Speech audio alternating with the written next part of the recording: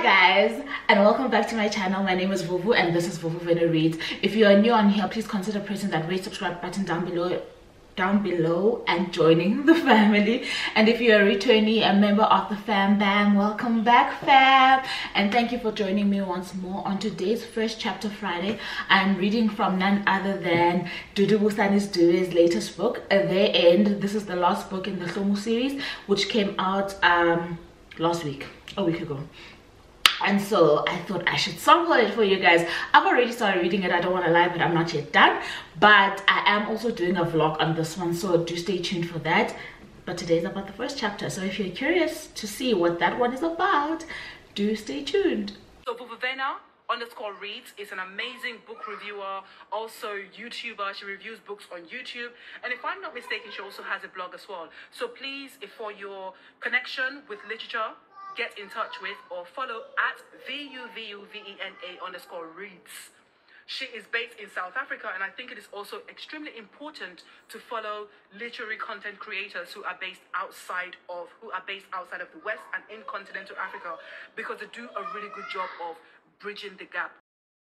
We appreciate you, Vuvu, for bringing us Turning Pages and for bringing us your BookTube channel. You know, this is a chance for people to actually see some people that I really enjoy. Please consider pressing the red subscribe button down below, and if you're a returnee, welcome back fam. Vuvu, you're amazing. Thank you so much for your time. So as always on these ones, I will share with you guys what I think about the cover. The cover is beautiful. I absolutely love the red and the black, which is very symbolic in this family. For me, the red is about the blood, the black is about the darkness that they just can't shake off. I don't understand. And I am dressed according to cover today. Can you tell? Can you tell? Anyway, so on this cover, I'm not sure, yes, you'll be able to see there is a picture. I want to say it's a silhouette, but I don't think I'm using that word correctly. But a silhouette, I'll say, of Mbalenhle from the TV series. That's kind of like faded out on the cover here. She is the official face of Hlomu, yeah. And basically the rest of it is just simple. It's The End by Dudu Busani-Dube, and the Hlomu, yeah, the Hlomu series is written up here in the usual font. I'll read you the back as well. I don't have anything else to say about the cover. Absolutely love it. It also screams the elegance with these emerald earrings that is associated with the Zulu wives. So I feel like it's on brand. The only book that really troubles me is Mess, because Mess is a little bit shorter than these ones, and I don't know why. But we're not here to talk about Mess. So let me read you the back. The back reads, The End. Do you remember the life we dreamed of?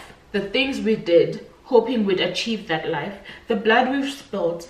The things we have survived. The bodies buried under our modest drift house. Everything, Kale. Everything we have ever done and what we did it for. Throwing your child in the fire would have given us that. A peaceful and safe life. What is he talking about? We were roaming around and I was fine with that, but you decided to bring them into our lives, the ancestors and all that. We were fine not honoring them, Kawe, because what have they ever done for us? Why did we have to slaughter goats and burn incense for them? Our mother chose Bopo over us. What reason did you have to honor her? Bafo, what reason, Kawe? Now they keep taking and taking from us, our children, Kawe, and they won't stop because the person they really want is Hlomu. That's what the back reads. And I don't know how much you guys know about Dudu, but that's Dudu over here in this picture. And let me read you about the author. It says Dudu Busani-Dube is a South African fiction author and a journalist by profession. She made her mark with the 3 books, Hlomu, The Wife, Zandile the Resolute, and Naledi His Love, which appeal to the average female black reader.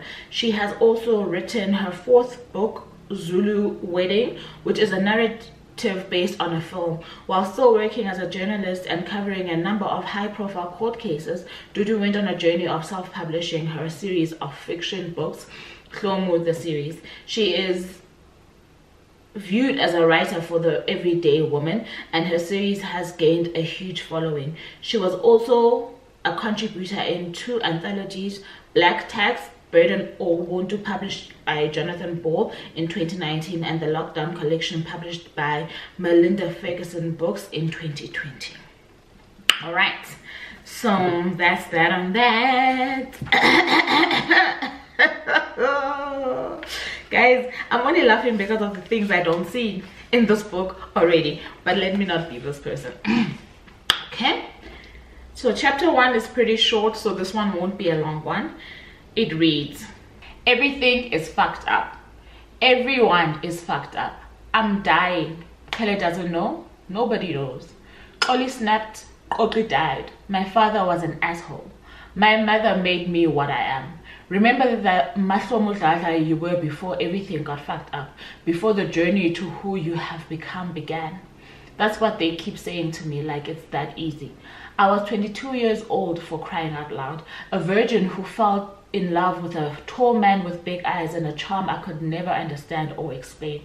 I knew nothing. I have loved this man for half my life. He gave me 3 children along with the best and worst moments of my life. They say it like I should know who I was when I met him, as if my life went wherever he took it. Most times it was roses and diamonds wrapped in happiness. A few times it was kicks and punches laced with blood and tears. I loved him throughout. I loved him even when loving him seemed like a stupid thing to do. My eyes saw him, only him. Even when life proved to me I could look the other way, I could do better, and that I deserved more. More. Life said like there is anything more in this world than Mqele. A man who would skin alive anyone who tries to hurt me, and yet be comfortable being the only person who can hurt me. I have died many times under Mqele's love, with his penis inside me, and each time his fist bruised my face and made me bleed. I have borne children that look exactly like him, and I have sat back and watched him loving them and them loving him back. I have sat back and watched this family thrive, laugh and love, and I have been proud of myself because I know it is all my doing. While my friends, all of them, were doing youthful things and regretting them afterwards, I was raising children, helping to build an empire, and sitting on a throne, making rules and getting what I wanted whenever I wanted it. I acquired power, and it didn't even take much, just cooking and having all of them sitting around one table eating and laughing. They needed that. Someone to remind them that without each other, they were nothing. I gave them that. Before I knew it, they were all standing in a circle with me in the middle, their big eyes staring right at me, telling me they were nothing without me. I was proud of that too. I have swept scattered broken glass into one place and pieced it together into a beautiful vase in which I put flowers of love, nurturing, children, and dignity. While I did that, they made money, and they made it for me. I knew it. I could see it in their eyes, their depression, their desperation for my approval, and their anxiety over the possibility of waking up one morning and finding me gone. I took the hurt and the evil that came with it, the blood, sacrifice, and loss, and I mastered the skill of looking away while at it. I have never hurt anyone who has never tried to hurt me. I live by those words. Would I love Mqele this much if he wasn't who he is? If he didn't come with such baggage and darkness, would he even turn me on if he wasn't so dangerous? I don't know. I don't think so.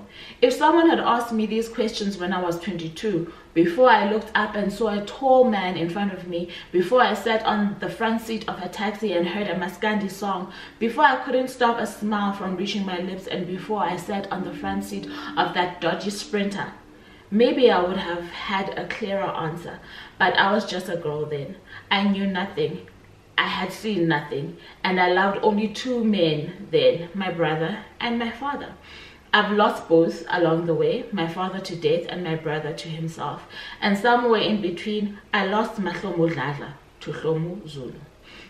I know Hlomu Zulu better because I never got a chance to know my Hlomu.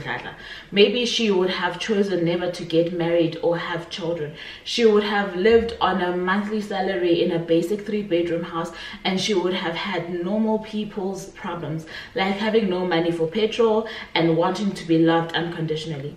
Honestly, I could not relate to her. I have tried, but I don't see her anymore. Hlomu, there is a way that he says my name, like he has his own meaning for it. It's like he can never ever live without saying it. How long have you been up? He asked. It's been a while. It's funny how things have flipped and I'm the one who can't sleep anymore. I wake up and stare at him sleeping peacefully, and then dark thoughts mostly come. A few minutes, I lie. You were tossing and turning. More lies. He was sleeping peacefully. It's been 4 months now, but the 2 months before that were hell. He remains beautiful, gray-haired, age, acquired, wisdom, and all. I had to let him back home after Mqoqo's funeral. It felt like nothing else, like nothing bad that had ever happened to this family mattered after Mqoqo's death. It didn't just shred our hearts into pieces, it shredded the families too. We don't randomly gather in one house anymore because the feeling of something missing gets too consuming and we can't be who we used to be. We can never go back to that. And so here were Nkosana and Zandile burying themselves in vegetable gardens and kraals back in Buba. The Monchos were keeping Kawa busy with their unending drama. Ngoba and Gugu were trying to find their way back to each other again. Kobe's death has been an unmournable one. Nobody wants to accept and move on from it. Nobody wants to talk about it too, not to each other. But Nkele did. He spoke to me about Intwana, the softest one. We ourselves, we were just hanging by the thread when he moved back home. I didn't want him to come back, but I knew I couldn't let him be out there alone. He had to come to me to talk and cry. Besides, I too needed him. I needed his vulnerability and his tears because I have none. The pain of losing Mqoqo sits like a hard rock in my belly, but the guilt of knowing that I was the reason behind all of it haunts me every minute I'm awake. It keeps me awake at night. I should have stopped him from doing whatever he was trying to do with Lale, but I didn't. Because him being away, doing stupid things wherever he was meant there was no chance of him accidentally telling someone what he knew. And so one evening he got on his bike, chased the moonlight, and never returned. And for him, because I knew his brother was his world, I nursed Nkele back into being human for 2 months full. And then one morning he woke up different, eyes alive. He spoke more than 4 words. He ate his breakfast without being begged to. He went out to shave his hair and beard, and he didn't grab a beer from the fridge. Instead, he washed one of his cars with his teenage twins and went out to get ice cream with his daughter.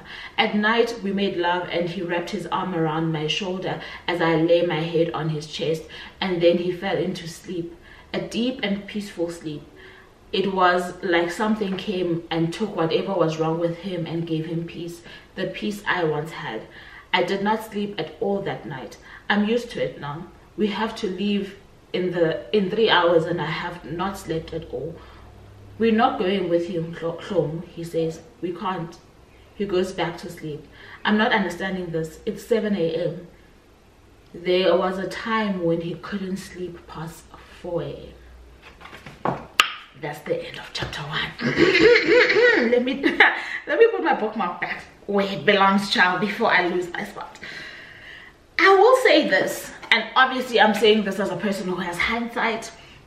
That was probably the softest chapter I've read so far in this book, and I'm nearly halfway there. Anyway, without saying much more, I don't want to spoil this book for you, but I do have a vlog coming up and I will definitely do a review of this one for you guys as well.